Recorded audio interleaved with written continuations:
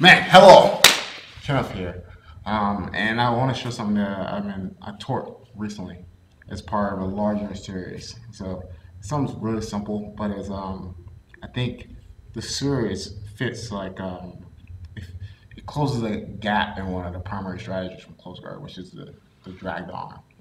So like if we say, man, there's multiple different ways to create ideal situations in the close guard. One of them is to get the arm across the center line. Like let's show it real quick. So anytime that in close guard, if I'm able to get his arm across the center line and then hug his body and keep him locked in, like this is a very advantageous situation for me to create, right? And one of the ways we get there is to drag the sleeve. So like if I go, cross hand to the sleeve, grab the back of the arm, lift my hip, pull the elbow, punch across, boom. Like I expose the back, I can square back up for the arm, I can sweep when he drives into me, all this fun stuff, right? But like one of the responses he will give me if I keep doing this is he's gonna start, man, you have grips, I'm gonna lock my elbow, I'm gonna pull away. So he starts pulling, like I start trying to drag, he pulls away, right? And in that moment, like you have a choice. You have a choice to try to fight strength against strength, which never really makes sense. Or you can use his reaction against him. So like here, I start dragging, sit up, and I punch his arm through. So look, what I'm doing is I sit up so that I get above his elbow. And then I slice through, and I pinch his arm in between my forearm and my chest and bicep. Pinching it tight. So now when he tries to retract, there's some delay. That gives me a moment to transition a grip. So if we go again, look, I start dragging, boom, he pulls away. I sit up, punch, and then look, the transition of the grip is that I go from a sleeve to a C grip, and then I lock. And this becomes a reverse Kimura, right, which I'm gonna use to restrain him and transition to different attacks. So one of the things I did like recently for my site is I have a whole series of lessons that I just take for this particular series. And I'm just going to show you one possibility, which is a triangle on the far side. All right. So we go here, we're locked in, and we close the guard again. Right. So I'm in the guard. He's trying to escape. He's trying to retract his arm. He might be trying to frame against my neck. All that fun stuff. Whatever he wants. Right. But I'm pulling his elbow as I push his wrist, creating a pressure on his shoulder, and also locking in the restraint.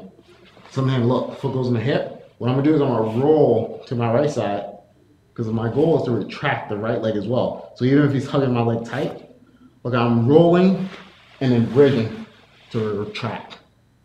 All right, and then left leg goes over and knees pinch on the far side. So again, he tries to drive into me, he tries to stack me, it should be hard. My goal now is just to move my hip to the right, which is gonna allow me to retract my foot and swivel around his arm. So like, instead of trying to, I'm not that flexible for that. I'm just gonna turn my hip and then swivel, chop, lock the diamond. Right now his wrist is still in between my legs, so he tries to pull away, he tries to stack me. Should be hard. Now I'm gonna pull his wrist free, but I'm stretching him out. Like right now it's actually pressure on the shoulder if I wanted to. If I lift it like his elbow and push his wrist down, it becomes a shoulder lock from within the diamond. But for the triangle, look, I'm gonna push his wrist to my thigh and glue it. I'm pinning it.